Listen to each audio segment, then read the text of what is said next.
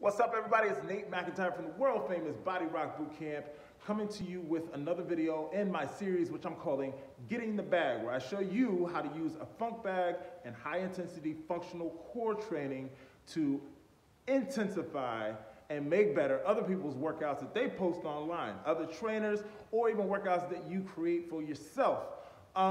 Basically, we're going to just show you some principles that you can apply that work across the board with whatever style of body weight training or even weight training that you may be doing.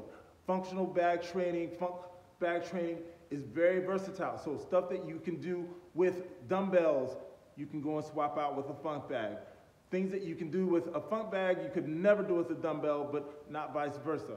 Also with body weight training, you can do exercises with just your body weight that you would never go and try to use a dumbbell with, but you throw a funk bag in there and all of a sudden, it's just another extension of your body. So I'm gonna show you some of the movements that we have incorporated into the system.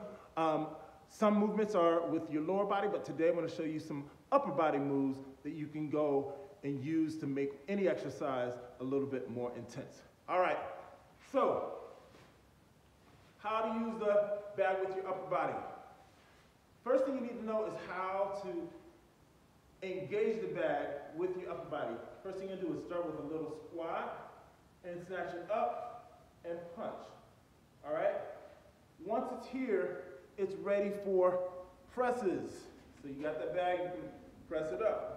Any exercise which involves an overhead press, you're going to start right here with your elbows underneath the bag. You don't want to have it back here because then you're going to engage your traps. But right here in front, once your elbows are in front, your core gets engaged also, and you're ready to just press that bag up over your head. So that's a real simple one right there. On the opposite side, that's a push. You have pull movements too.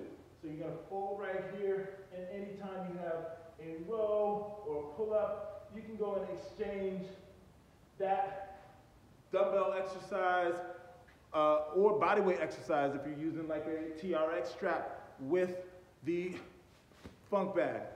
And then that movement that I showed you before to get the bag to your chest. This in and of itself is a snatch.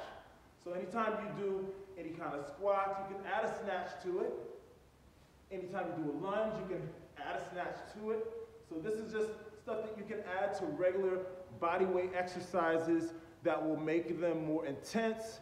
And then here's a more advanced move where you take that snatch and swing it to your shoulders. So we call this a halo snatch. Half crescent, halo, and then you got full halo all the way around. So anytime you have squats, lunges, you can go and incorporate these upper body movements to make whatever exercise you're doing more intense and get more from them. Peace.